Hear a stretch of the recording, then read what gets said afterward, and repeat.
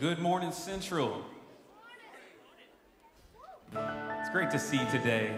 Let's stand to our feet. Let's begin our service by giving all of our praise to our God this morning. He's worthy. Praise belongs to you. Let every kingdom bow. Let every ocean roar. Let every heart adore you now.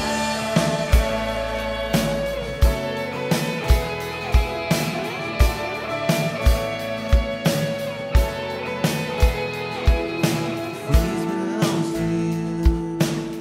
What can I do but sing the greatest joy I found is to lay a crown before my King. Come on, let's sing it out. We've come to worship. I've come to worship.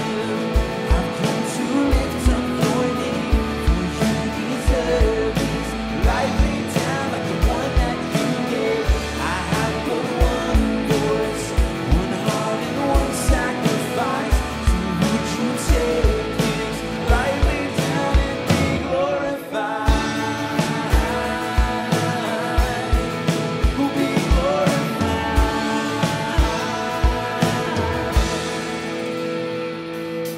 Praise belongs to you. Let songs from children rise. You silence all your foes. You set your glory in the sky. All of creation is calling out. We join with the song this morning. Praise belongs to you. Creation's calling now for the King to be revealed. Oh, King of heaven, come down. King of heaven, come down. I've come to worship. I've come to lift up your name. For you deserve this. Life laid down like the one that you gave. I have but one voice, one heart and one sacrifice. So won't you take this? Life laid down and be glorified. Oh, be glorified. Oh, be glorified. Oh, be glorified.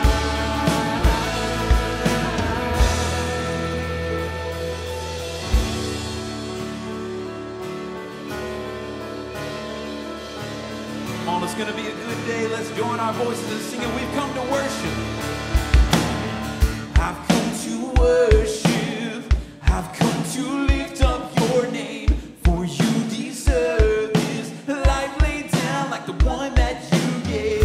I have but one voice, one heart and one sacrifice. So won't you take this? Life laid down and be glorified. Be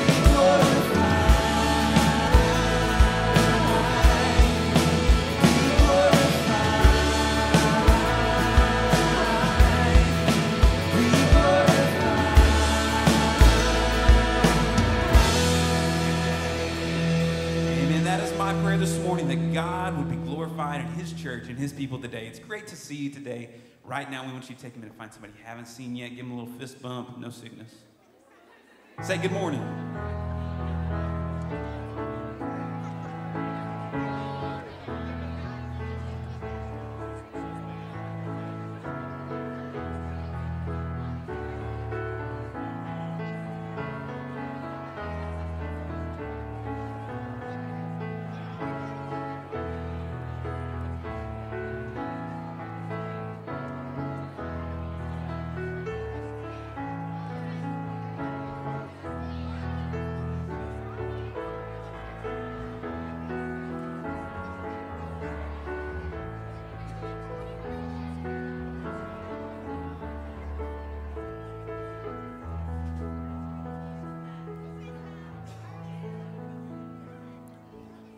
Well, good morning, everyone. Good to see you. You may be seated.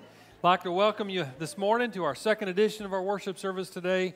For those of you that are visiting with us, you're a guest here at Central. My name is Scott Carlson. I'm the lead pastor here, and it is our joy and privilege to have you worship with us today. Are you thankful for this beautiful weekend weather we've got? Compared to where it was a couple weeks ago, it is very nice. And I want to welcome you this morning. So if you are not a member here at Central, thank you from the bottom of our hearts of coming and being a part of our service today. Following the service today, my wife and I are going to be out in the main foyer. We would love to get to know you and have you come out and let us greet you. And we've got a small gift that we want to give to you for attending today. So please make certain that you stop out and see us so that we can pray with you and just to get to know you better. I'm going to lead us in prayer, but as I do so, I'd like for us just to have a time of deep, silent prayer as well. And, we've been, as a church, we've been hit pretty hard the last couple of weeks with death, with sickness, all sorts of stuff. And if you're like me, sometimes it's really easy just to rush into church and to do what we always do. And I'd like for us just to stop for a moment and just pause. And let's make certain that we're aware of what we're about to do and what we've just done just a few minutes ago. And that is we enter into the presence of God, and as we do that, He deserves our best. He deserves our attention. He deserves our allegiance. He deserves our best worship possible.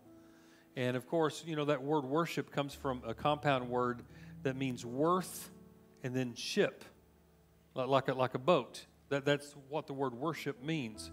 And the idea of it is that we're sailing God's worth to Him in our words, and our praise.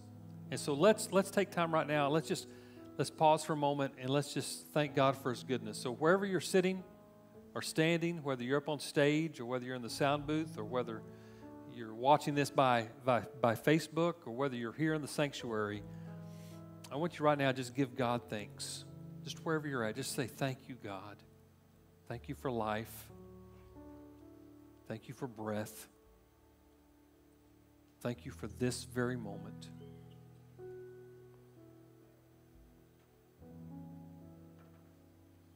Psalms 100, verse 4 tells us that we enter His gates and His courts with thanksgivings and with praises. So let's just right now tell Him what we're thankful for. We praise Him for who He is. We thank Him for what He's done. So, Lord, we've gathered in Your presence to have one voice, to give worship to You, to give our best to You. God, we know that You gave Your best to us on the cross. So may we be reminded, Lord, what this hour is about. I pray for those that know You as Savior, that their faith would only be reconfirmed in their heart today. And for those that do not know You, I pray that You would cause them today to be drawn to Yourself and that they might come to life. And their life will never be the same again. Guide Rylan and our team as they lead us in worship.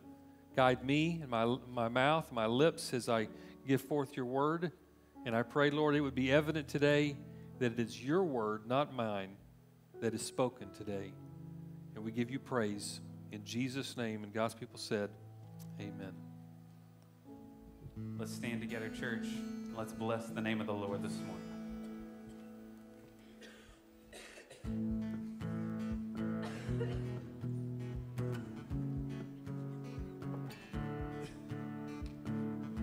Blessed be Your name in the land that is plentiful, where streams of abundance flow. Blessed be Your name. Blessed be Your name when I'm found in the desert place. Though I walk through the wilderness, blessed be Your name. Every blessing, we give it back. Every blessing You pour out, I'll turn back to praise. When the darkness closes in, Lord, still I will sing. Let me hear you. Blessed be the name of the Lord. Blessed be Your name.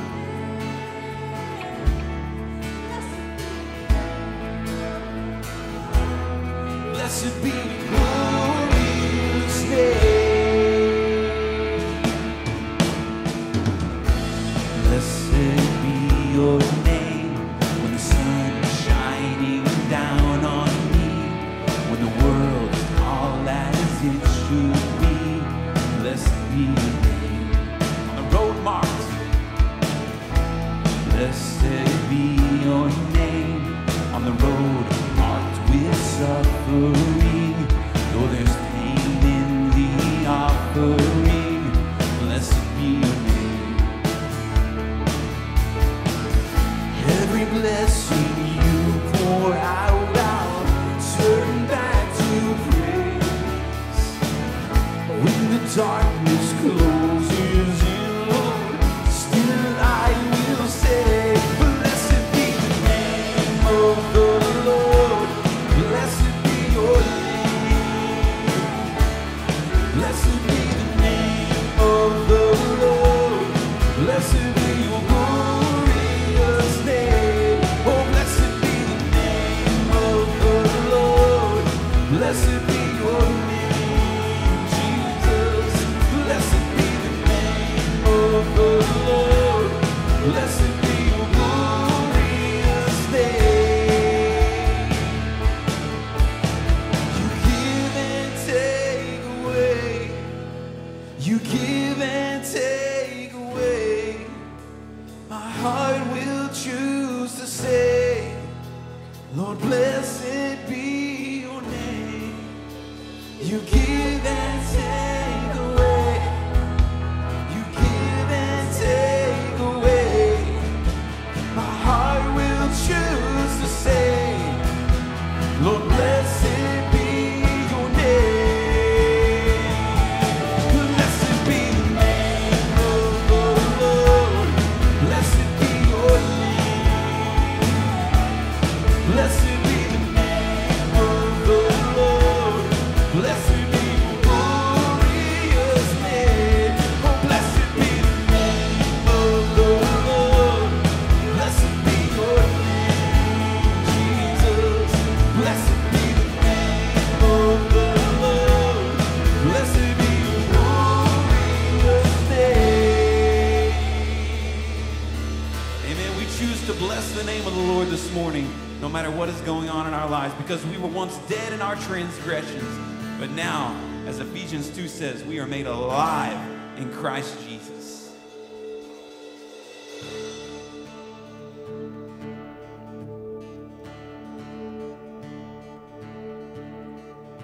I was buried beneath my shame. Who could carry that kind of weight? It was my tomb till I met you. Yeah. I was breathing but not alive.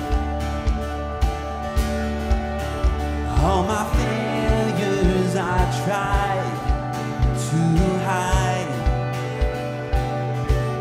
It was my tomb till I met you. You called my name and I ran out of that grave, out of the darkness into your glorious day. You called my name and I ran out of that grave, out of the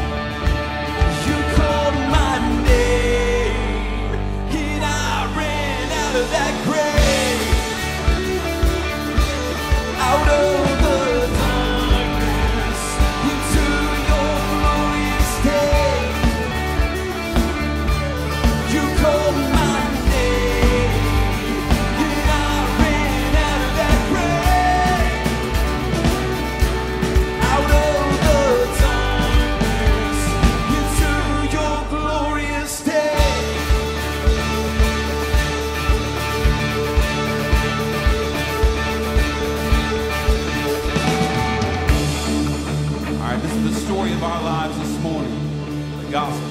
We needed him. I needed rescue, my sin was heavy, but chains break at the weight of your glory. I needed shelter, I was an orphan, now you called me a citizen of heaven. When I was broken, you were my healing, now your love is the air that I'm breathing. I have a future, my eyes are open, 'cause when you called my name, I ran out of that grave, out of the darkness, into your glorious day. You called my name, and I ran out of that grave, out of the darkness, into your glorious day.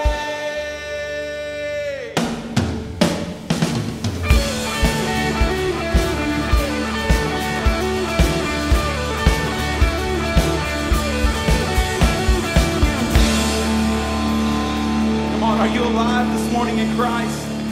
The chains of the world, the things that have tried to hold us down, we are free indeed this morning.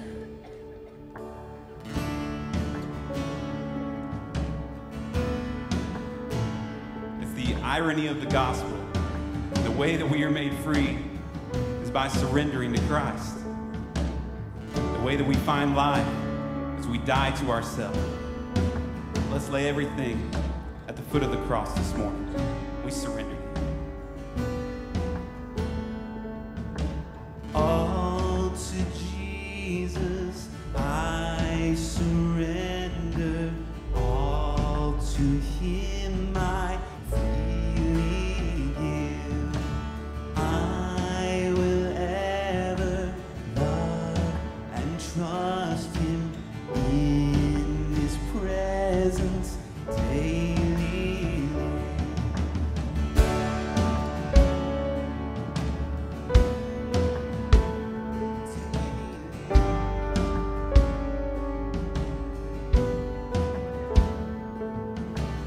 All to Jesus I surrender.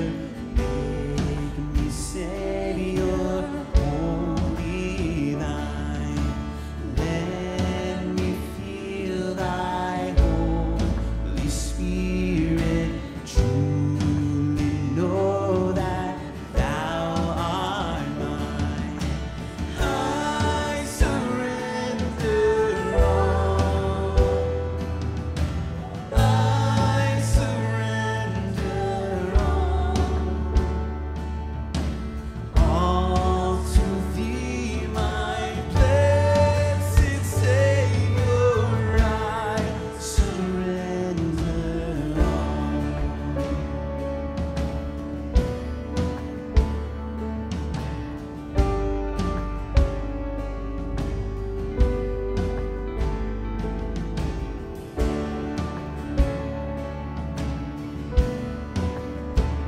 Well, let's sing this next verse as our prayer to him. We give ourselves to you, God. All to Jesus I surrender. Lord, I give myself to thee. Fill me with thy love and power. Let thy blessing fall on me. I surrender all.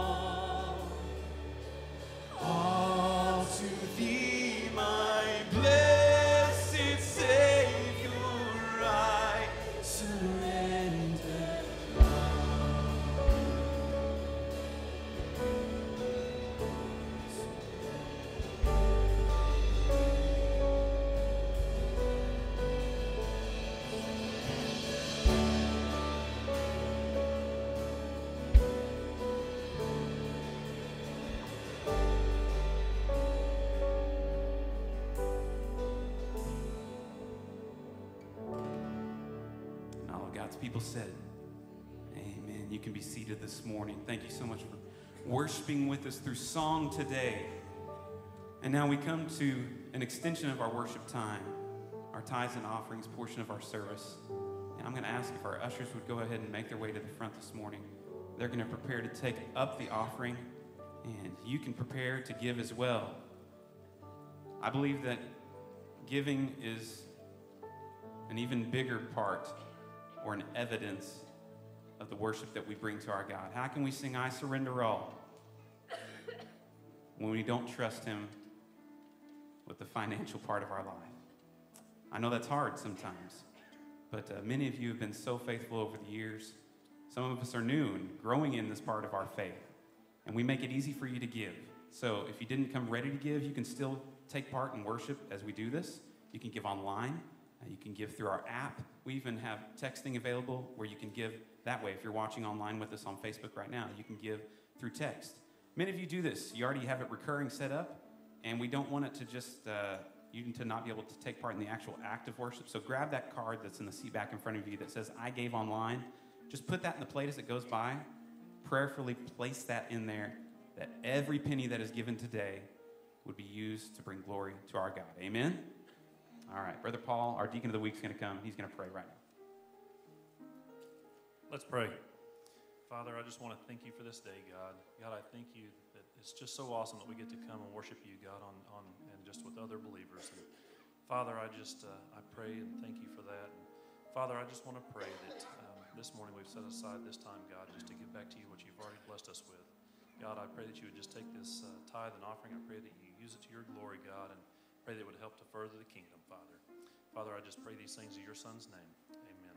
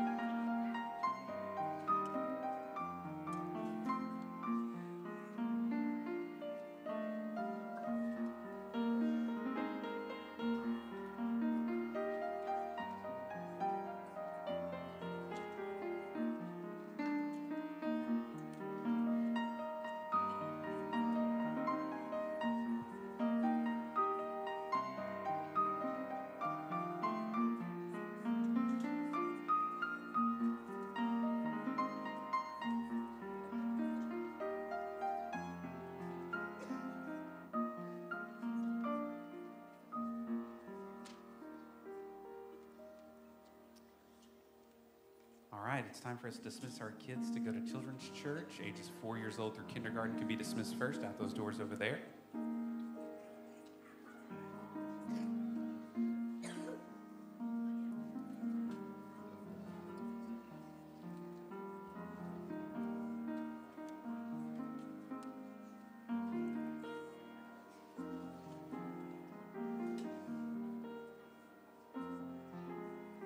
All right, our first through third graders can be dismissed to go to children's church. Parents, if this is your child's first time to go to children's church, that younger group that we dismiss first is halfway down the hall when you pick them up. This older group will be all the way down at the end of the hall at what we call Kids Central. And since it's so nice, they'll probably be outside today when you pick them up. You picked a good week to come if this is your first week here at CBC, because Pastor Scott is back after a little vacation in the sun. And we're starting a new sermon series called Vision. Something about, what's the tagline? The art of seeing the possibility. The art of seeing the possibility. So let's give Scott a good warm welcome back home. Well, it is wonderful to be home. We got to spend a couple of weeks down in sunny South Florida. And when you guys were in the deep freeze back here, I think one time I checked the weather, and I think it was like 7 degrees back here. And I got to tell you, that 60 degrees that we were complaining about down in South Florida, when we found out that you guys were at 5 or 6 degrees, all of a sudden seemed a lot warmer. And but we had a great time, and it's always great to be back home. I was reminiscing the other day, thinking back to the days that Sarah and I were in seminary. We got married on July the 20th, 1985, and the next day we literally began the move to Fort Worth, Texas to head to seminary back in the mid-'80s. And it was during that time, we had been at seminary for about a year. I was working a job as a lunchroom monitor. Can you imagine that? And my job was to keep the kids quiet so the teachers could eat and the students would finish their food. And found out that Sarah was expecting. And so 9 months later, Sarah gave birth to our very firstborn. And the day after that, I was hunting for a new job because I needed to be able to support our family a little better as we were in the midst of seminary studies. I went down to the Fort Worth Transportation Company and applied for a job as a bus driver. And became a bus driver for the Fort Worth Transportation Company. And I got to tell you, it's one of the most fun part-time jobs I think I've ever had. The only problem was that after I got hired, I had to go take an eye exam, and I flunked it. And when I flunked it, I had to go get some new glasses. Now, there's a rumor going around that somebody by the initials of Ryland Russell put a picture of me up on Facebook with some specs that I know all of you guys are incredibly jealous about. I got that when I was in high school, but I got my real glasses when I was second year in seminary school. And an amazing thing happened when I put those new glasses on, those new specs. All of a sudden, the world became larger. The grass was greener, the trees were brighter, the colors were more colorful, everything was bigger, everything was just better. And maybe you remember a time that you were halfway blind and got glasses, and then all of a sudden the world just became a better place to look at. Well, unfortunately, there's a lot of people today that their eyesight's fine when it comes to what they see, but as far as being able to look to the future, they have a very difficult time. Maybe here this morning, you need a vision check. You need to be able to see things in a brighter way. I think of what Chuck Swindoll said when he said, when I think of vision, I have in the mind the ability to see above and beyond the majority. And maybe you are that individual that you are so close to the forest that the trees that are in front of you are blinding you of being able to see around the corner or to be able to even see the forest that's in front of you.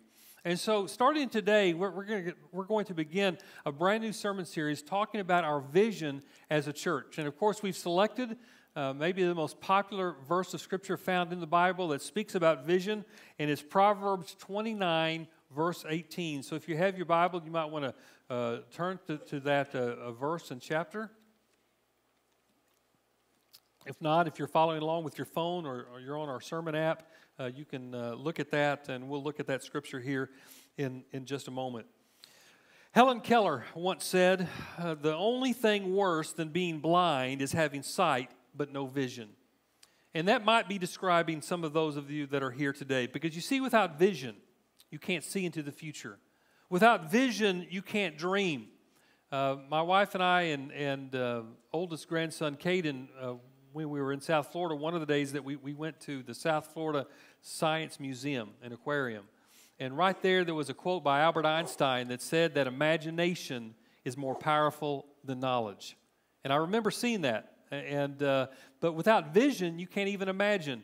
Without vision, you can't see the possibilities. Without vision, you are stuck in the past. If you are without vision, you are destined to repeat the same mistakes that you've done over and over again, because you see, we all need vision.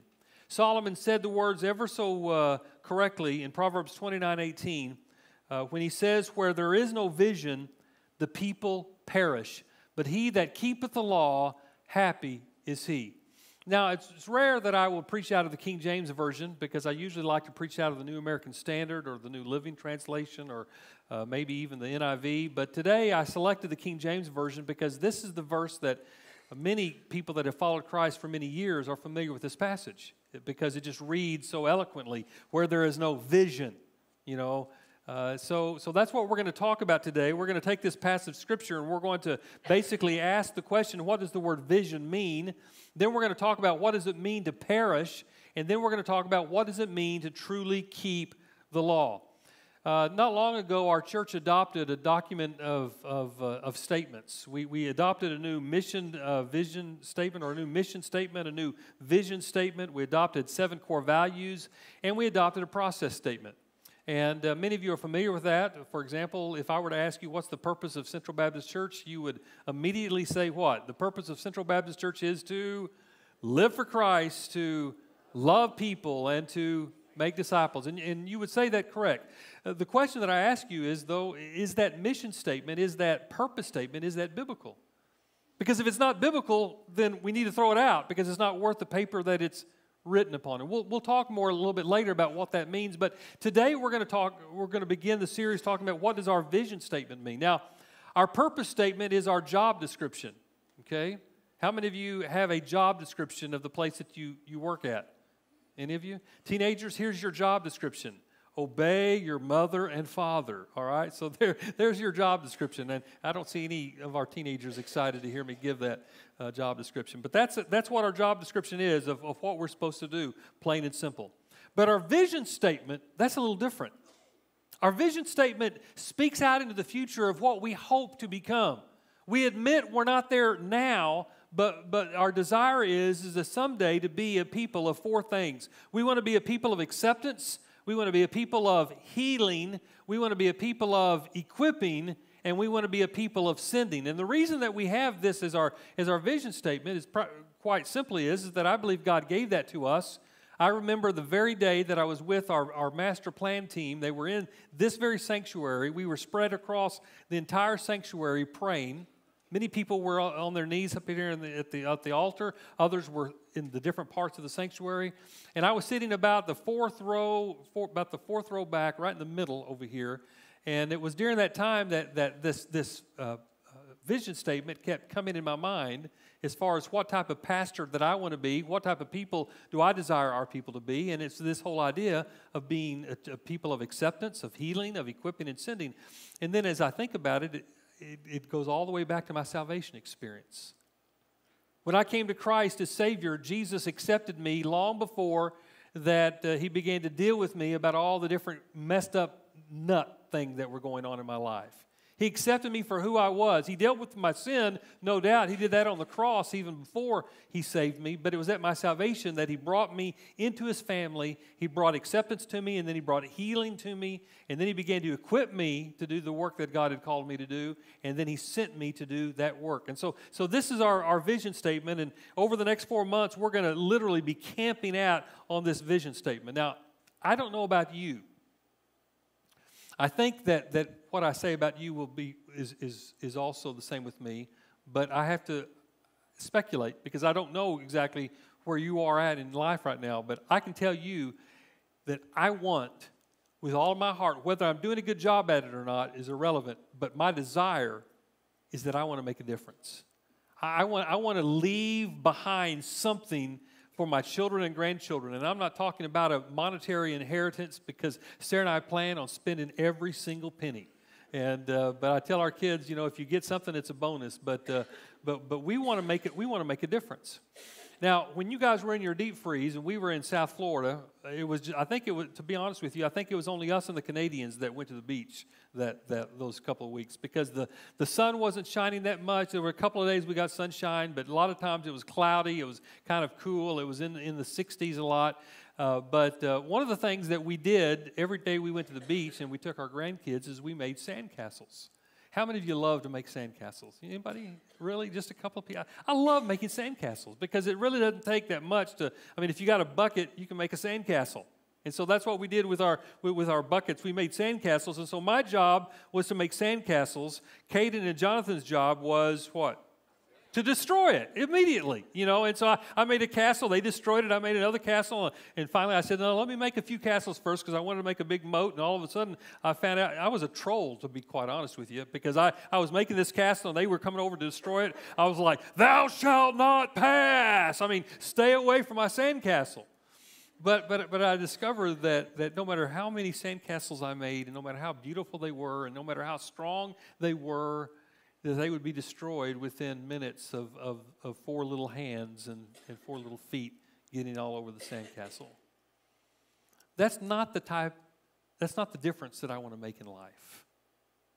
I don't want to be a popular pastor where people like me only for people to forget what we've done together. And so my desire is that I want to make a difference. I want to leave behind a legacy. I want to make a difference in people's lives, and I think you do as well. And that's really what this whole idea of this purpose vision statement that we're going to be talking about over the next few weeks. Now, I did a little bit of digging into the Scripture this week, and I got out as many different Bible translations that I could find, and I wanted to see what the different versions, how they interpreted Proverbs 29 and 18 as well. And so let me read to you from a few different versions. Out of the New International Version of Scripture, it says this. It says, where there is no revelation, people cast off restraint. But blessed is the one who heeds wisdom's instruction. In the New American Standard Version, which is probably my favorite version of Scripture, it is the most literal wooden Scripture that's out there, or interpretation, I should say. A little more difficult to understand, but if you really want a good translation that is, in my opinion, the closest to the New Testament and Old Testament, the New American Standard is your version.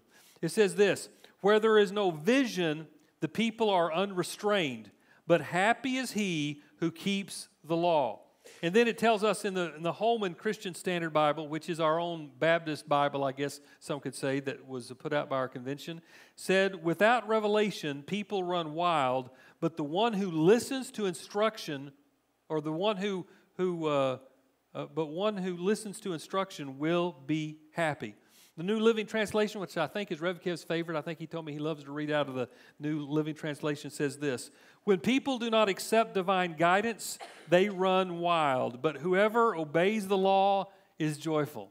A great translation. And then the New Century Version says this, it says, where there is no word from God, people are uncontrolled, but those who obey what they have been taught are happy. This one single verse we will use as a platform or as a diving board to dive into this series. During the month of February, we're going to talk about what it means to be a church of acceptance. During the month of March, we're going to talk about what does it mean to be a church of healing. And then the next month, we'll talk about what it means to be a church of equipping. And then finally, we'll talk about what does it mean to be a church of sending. And so this is going to, in a nutshell, what we're going to be talking about over the next several weeks and several months. So let's draw out three profound truths just from the Scripture itself. And what is our Scripture? Let's go back to the King James Version, if you don't mind, the very first one that we put out there. Where there is no vision, the people perish. Matter of fact, let's just read this together out loud. Let's say it together. 1, 2, 3. Where there is no vision, the people perish, but he that keepeth the law, happy is he. Let's divide this into 3 points. Number one, the Word must be prominent. The Word must be prominent. The very first thing that he says here is that where there is no vision. So God's Word must be prominent. It must be prominent in our church. It must be prominent behind this pulpit. It must be prominent in the music that we sing. It must be prominent in our Sunday school classes. But it also must be prominent in your home. It must be prominent at your work. It must be prominent at your school. It must be prominent in how you live your life, how you spend your money, how you raise your children, how you live your life. The Word of God must be prominent because the Scripture tells us where there is no vision. Now, the King James translation, vision means revelation. And that's a good translation, a good understanding of what it is. And so when we talk about vision, we're not necessarily talking about what is your vision for the church. I get asked that question a lot. You know, Scott, what's your vision for the church? What's your vision for the future? Well, my vision needs to be equal to the vision of the Word of God because it is God's revelation. It is His Word that Solomon is talking about. So here's the idea behind Proverbs 29:18. Where there is no revelation of God's will, the people perish. Where God's teachings are silent or absent, that's where the people perish, is what he's saying. When God's prophecies have gone silent, that's where the people perish. Not just at the church, but at home and everywhere. Now, in the Old Testament, we know the primary way that God spoke to the people was through the speaking of the prophets. The prophets would speak about the law, the prophets would speak about the future, but the prophets also would speak just about everyday living. And that's how a lot of the books in the Old Testament got written. was because the prophets were prophesying God's word, and then they would write it down, and that's how they lived. Now, in the New Testament, we are blessed to have what? God's word, the Bible. You know, the Bible. Now, that's the book for me. I stand alone on the word of God, the Don't you just want to break out and sing it right now? I'm ready for Bible school already.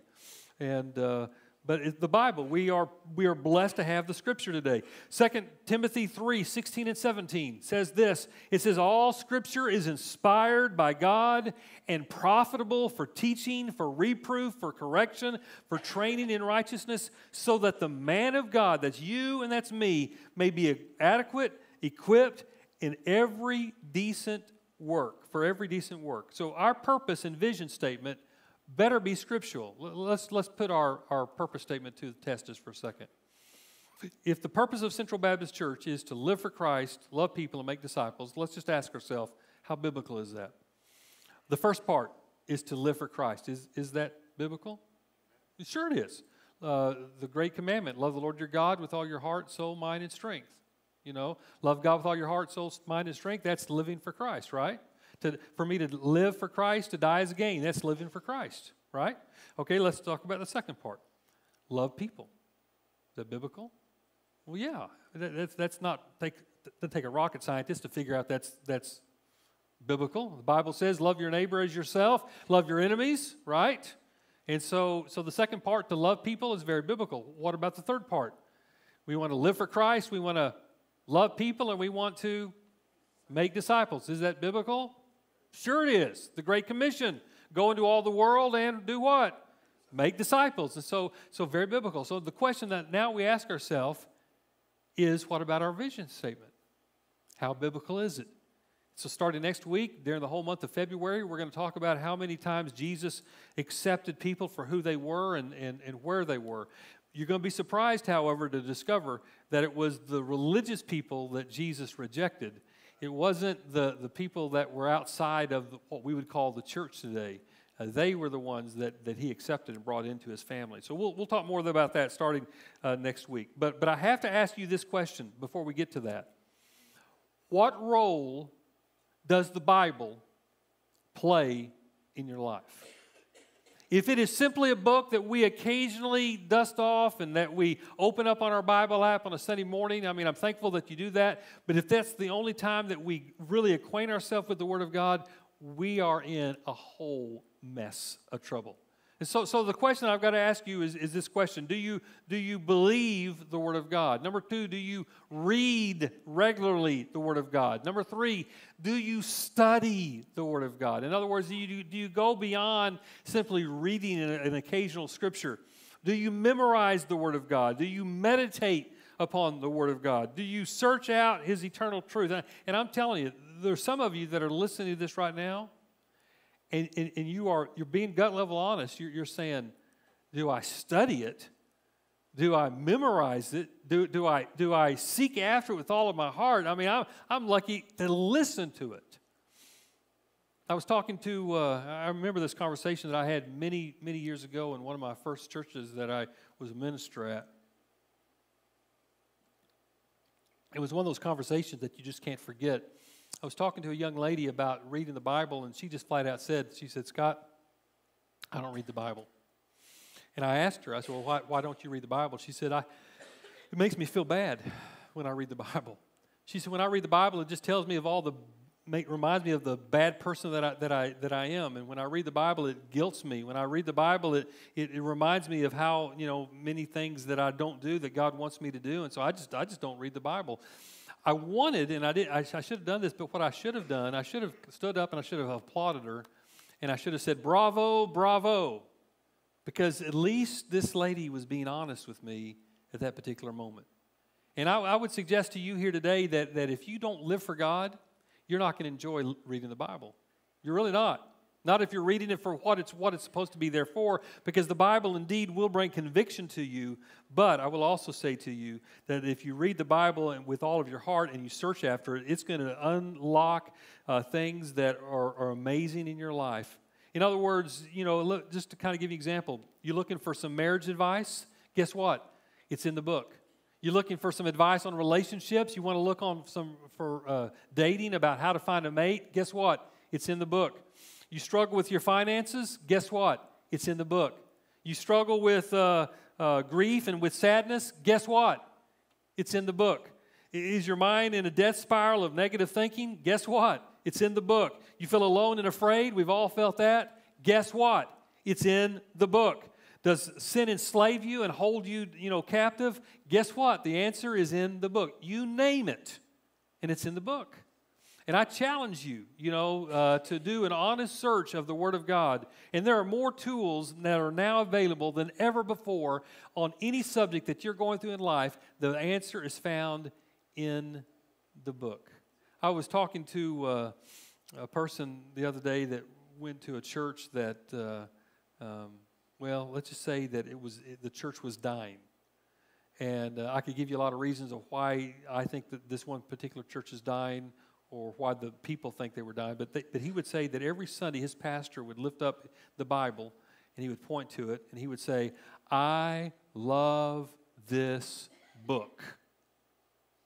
And you would think that in any Bible-believing church that a pastor would get up and say that the people would enjoy that, right? I mean, Brother David, if I say, "I love this book," you're probably going to say, "Amen." That's right. And you'd say, "Well, you should, because you're the pastor," right? So why is this one church dying? That every Sunday the pastor gets up and he says, "I love this book." Anybody want to take a guess why this church might be dying? Because he's lying when he says, "I love the book," but maybe he doesn't really love it. Or maybe, what's that? Maybe the church doesn't love the book, maybe. Or maybe it's because he loves 2 pieces of leather with some paper inside of it, but he doesn't love the one that wrote the book. Is that possible, that you can love knowledge to the point that you forget to love the Savior behind the knowledge? Yeah. Second thing that I find in the Scripture. Where there is no vision, where there is no biblical revelation, the Bible says the people perish. According to Solomon, without God's word directing us, we will meet our end. Perish means to run wild. It means to cast off restraint. It means to become ungovernable. It means that it cannot be reined in. And here's the idea. Without God's revelation to guide us, there is nothing man can't do. There is nothing man won't do. Have you ever been appalled at someone else's sin? And this is yes, by the way. This is no. You ever been appalled at someone else's sin? And what I mean appalled by it, I mean like, I can't believe that they would do that. I just can't believe that they could stoop so low that they could do that horrible, horrible sin. By the way, you got to be careful before you get too far down the road, because you see, I believe the Bible teaches that there is no sin man cannot do. There is no sin that man will not do. There is no sin that you and I are not possible of doing if we separate ourselves from the Word of God. That's what he's saying here. Peter Marshall said, "Give us clear vision that we may know where to stand and what to stand for, because unless we stand for something, we shall fall for everything." Without a clear path from God's Word, we are doomed to repeat history over and over again. I keep hearing people talk about the good old days, about when and listen, I've been guilty of this myself. But can I tell you that history basically for the last 6,000 years, for as long as Adam and Eve had been on the earth, has repeated itself over and over and over and over again?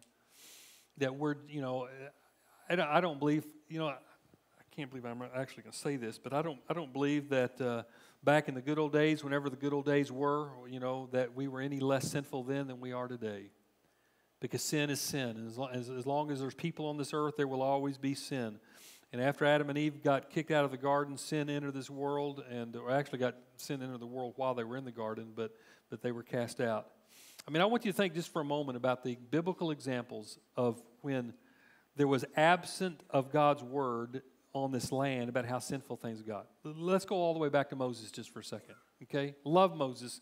Remember how Moses led the children of Israel out of Egypt, and there one day God speaks to Moses, and Moses and God speaks to the people. And do you remember that passage in Exodus where it scared the people so much? I mean, this is almost comical.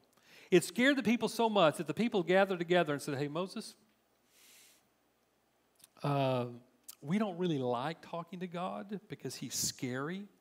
And so we would rather you go up to the mountain and you talk to God, and when God speaks to you, then you come down and you tell us. Because because that last experience that we had when we talked with God, it was kind of fearful.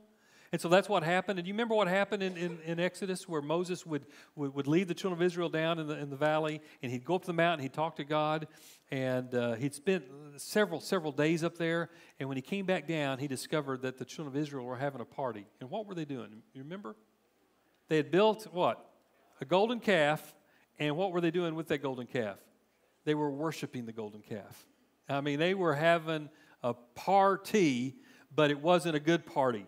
But just the word of God had been absent just for a few short days, and all of a sudden the people were committing the very sin that God told them not to do. Consider Eli's sons for a moment. Remember the story of Samuel? Love the story of Samuel, how God spoke to Samuel, but the scripture tells us in 1 Samuel 3 that the word of God had been absent during those days. And who was the priest? It was Eli. And Eli had two sons, and they were sons of priests, and they were supposed to be leading the people of God. But the Bible says that they did not know God. And if you know anything about Eli's sons, they were bad dudes, and they got killed as a result of their irreverence. And so I could give you example after example after example of times that when the Word of God was silent about what man did, and it would floor you. The most interesting thing that I find about Proverbs 29:18 is that, to my knowledge, in the book of Proverbs, this is the only time that it speaks about prophets giving forth the word of God. In the book of Proverbs, time and time again, do you know who the main person or the people that were responsible for teaching the word of God? Anybody want to take a guess? Think about the relationship that the author, Solomon, had with his dad and with his sons. It wasn't speaking mostly to prophets or to preachers, but to moms and dads and teachers.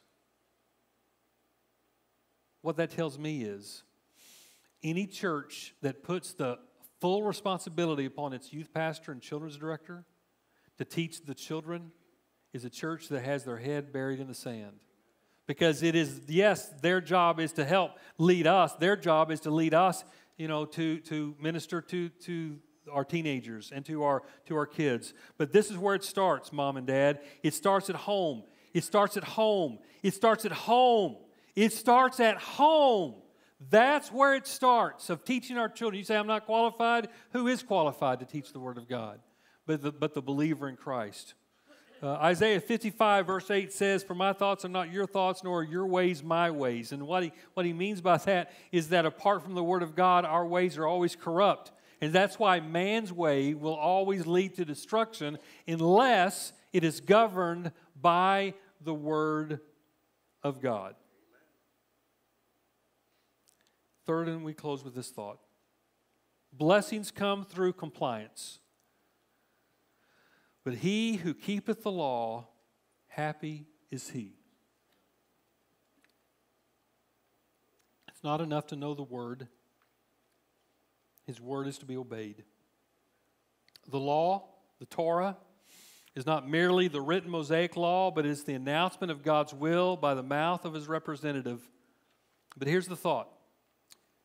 Solomon is not necessarily talking just about blessed is the one who simply obeys the truth, but he's comparing this to two groups of people. One, a group of people that are like a lawless people, those who are not influenced by the Word of God, and those that are divinely influenced by divine guidance. Happy is he, blessed is he who hears God's voice and obeys. Remember how the people knew whether Moses had spoken to God or not? How'd they know? Moses would come down off the mountain, and he glowed. He glowed. The Shekinah glory was so bright upon God, or upon God's servant, that the people knew. Now, I know that I have been the pastor here for a long time. I know that. You know how I know that? Because the first service, I had 3 or 4 people say, "Boy, Pastor, you gained some weight on your vacation." And I had a few of them say, "Well, where's the suntan?" You know, basically they were telling me I was pale and fat. That's what basically a few people were telling me. But, you know, you got to love an honest church, right? It's all right. I call some of them crusty today in the first service. I didn't call you crusty because none of you insulted me that way, but I call some of them crusty in the first service. What does it mean to obey God's word? The problem is that I see today is that most people do not, well, let me just say it this way. Most people do what they want to do with zero regard to what God says. I don't know why it is, but over the last 5 years, I've heard the following statement more than I think I've heard in the last 30 years of my ministry. But I have heard probably at least a dozen times in the last 5 years people coming up to me and they say, "Well, you know, Pastor, you and I, you know, we might agree to disagree, but God and I, we have a special arrangement." What does that mean? What does that mean? God and I have a special arrangement. You mean God's going to be okay with the sin that you commit? God's going to be okay with the adultery that you're involved in? God's going to be okay with you destroying your body? God's going to be okay with you just flippantly doing what you want to do, and at the very end, God's going to wink and let you into heaven? I mean, is that what you mean, that you and God have a special arrangement? Let me tell you about the special arrangement that God made for you and I. He looked down and He saw sin upon you and I. He saw sin upon us, and we were vile to look at. And God is holy, and He can't mess with sin, and so God had to put His complete wrath not upon you, but He had to take a volunteer from heaven, and that volunteer just happened to be His only Son. And He took His only Son, and He laid upon His Son the wrath of Almighty God so that you and I might be spared of a devil's hell. Let me tell you, that's the special arrangement that God has made. God doesn't have a special arrangement with you. He has a special arrangement with His Son of what He did for you and for me. And so the question that we've got to ask ourselves is, how serious do we take sin? You say, well, what's this got to do with vision? It's got everything to do with vision. Because you can't see clearly when you're involved in something that is unholy. And I'm not the one who gets to tell you what sin is. That's in the Word of God. That's not my job. My job is to preach the truth and to allow the Spirit of God to bring conviction to you, and then to ask you to do the very same thing that God asked me to do every single day, and that is to get up, repent of my sin, and to live my life for God on that day, because it's the only day that I've got. So this is how I want to close our time together this morning. And here's the application point, real simple. I want you to think about one thing, just one thing. Not 10, not 20, but I want you to think about one thing that God has spoken to you in the past that you're either not doing or you're doing and He tells you not to do it. I mean, this could be a sin of omission or a sin of commission. One is basically something that you're doing that God says, stop doing it. That is sin, but it's also a sin when God tells you to do something that you don't do. And so I just want you to think about one thing. And for some of you, this is going to be really easy, because this one thing is on your mind all the time. All the time. And I don't even have to preach it to make you feel guilty about it, because you're always feeling guilty that you haven't either given your finances to God, or you won't share your faith with God, or you won't give your body to God, or whatever it is, your mind, whatever it is. But I want you to think about one thing, just one thing, that God has told you to quit doing, or He's told you to do something. And let me just say this. Quitting something is incredibly difficult to do unless you replace it with something. Okay? So just for me to say to you, hey, you need to stop telling dirty jokes, that's going to be next impossible unless you start telling clean jokes. Unless you start replacing that bad habit with something good. You can't just, your mind is a very powerful thing, and you're going to always be thinking about something, but oftentimes you need to replace that with something. So there's the assignment for you to do today, that you can focus on this week. One thing. And find a way to be obedient in that one thing. Little song that I taught our grandson Caden, and he knows the words. Whether he sings them or not, he knows the words. And it goes like this: trust and obey, for there's no other way to be happy with Popo. And then we stop, and then I repeat it: to be happy with Jesus, but to trust and obey. Because you see, blessings come through compliance. I know it sounds opposite. Rylan did this earlier in our first service today, but you want life, you got to die. Bob Dylan used to say, everybody's got to serve somebody. And you know, he's right. Everybody's going to serve somebody. And so you serve yourself, you serve the enemy, which is one of the same, or you serve the Lord. What about you? Would you bow your head with me, please? Do you love this book? Do you know the one who wrote the book? Do you know the Savior? Does the Savior know you?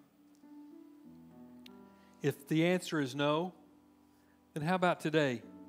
Give your life to Him. We have counselors and ministers that are going to stick behind the service today, and they want to talk with you. And my encouragement to you is, do not leave this place today without knowing who your Savior is. And today could be the greatest day of your life. Father, in the name of Jesus, I pray you would do the work that only you can do, that is awaken the soul of a lost, dead person. Draw them to yourself and let life enter their soul today. For those, Lord, that proclaim to know you as Savior, but they find themselves captured by sin again, set them free again today. I pray your work would be done and you would be glorified in Jesus' name. Amen. My wife and I are going to be out in the foyer. We would love to talk with you, especially if our guests come up and introduce yourself to us and let us get to know you a little bit better. Our ministers over here on the side, that if you need to talk to one of them to pray with, or if a decision you need to make, please stop by and see them. Rylan? Aren't you glad you came to church today? Amen? Yeah, it's a good day. We're going to be dismissed now. Let's all stand to our feet, and we'll say our purpose statement one last time as we remind ourselves what we're supposed to be doing when we leave this place. Let's say it loud together. Central Baptist Church, we exist to... You're getting better every week. All right. See you later. Have a good week.